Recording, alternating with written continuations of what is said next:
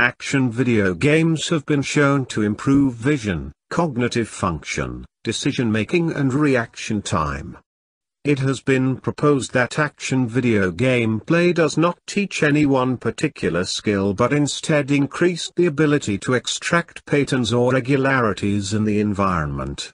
As exemplified by their superior attentional control skills, video game players develop the ability to exploit task-relevant information more efficiently while better suppressing irrelevant, potentially distracting sources of information.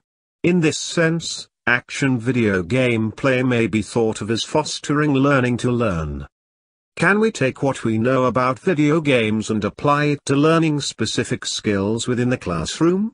If playing Call of Duty has been shown to foster students' abilities to learn how to learn, then imagine what would happen if high-interest, fast-paced games were developed to specifically target a student's ability to get math facts from those frontal brain areas to where they are most helpful, the angular gyrus. This has been attempted. Sites such as Reflex Math and Mathletics seem to be aimed at this goal. Judy Willis would be pleased with the flowing dopamine.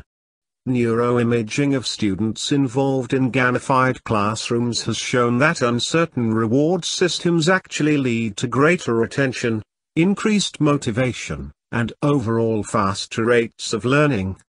This seems to be caused by an increase in the dopamine levels that become associated with intermittent reward patterns.